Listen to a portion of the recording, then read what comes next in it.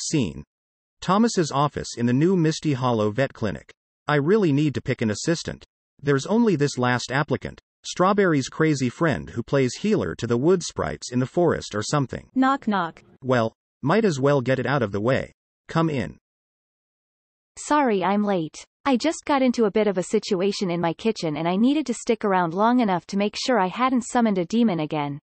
I mean, it was just brownies this time. It's not like it was a sauce, but since the last incident. What, does that happen often? Well, you know, I only attempt brownies once or twice a year. I meant, summoning a demon. Oh, well, it doesn't happen as often as brownies.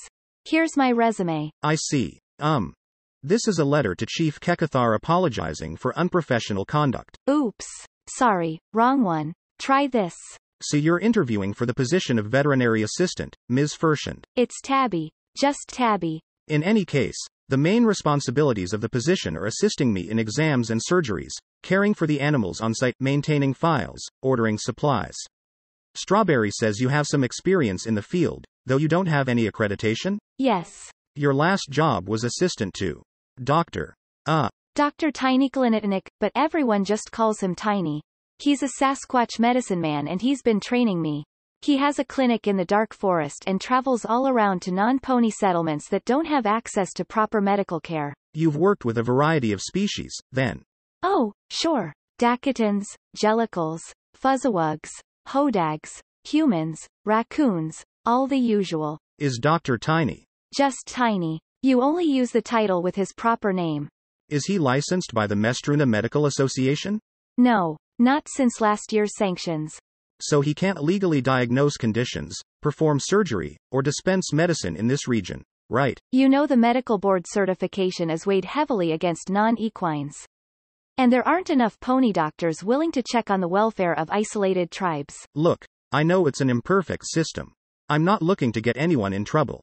But, for understanding your qualifications, I would like to hear more about his methods. Well, his bread and butter cure is magic injections that he makes himself from sphinx mushrooms and black blood of the earth and crulodotite and all that. Is that effective? Yes. In the Sasquatch medical circle, he is highly regarded with numerous journal articles to his credit.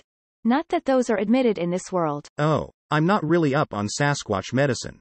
Why are you no longer with Tiny? I still work with him. I'm just doing this interview to humor him. I told him I wouldn't get the job, but he thinks it's important for my personal development or whatever. And what would Tiny say are your strengths? Oh, he would say that there's no flies on me, definitely.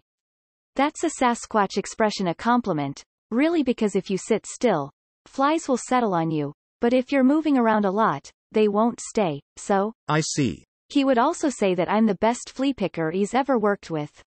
That he meant literally, I think. Well, that certainly is something. Let's talk about your education. I see you went to New Pony, majoring in genetics for 1 semester? Yes. I didn't really adapt to city life.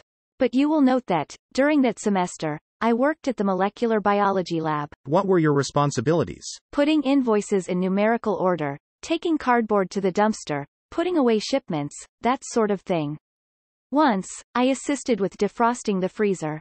Interesting. Then you have an associate's degree from Pony Pride University, and then a culinary certificate from Greener Pastures Tech, and last year you graduated with a bachelor's degree from Neoshikoro. Yes, in organizational administration. Really? And your other work experience? At Pony Mart you have been a deli clerk, bakery manager, cashier, customer service specialist, and inventory management. And aside from your work with Tiny, you are currently self-employed. May I ask what you do?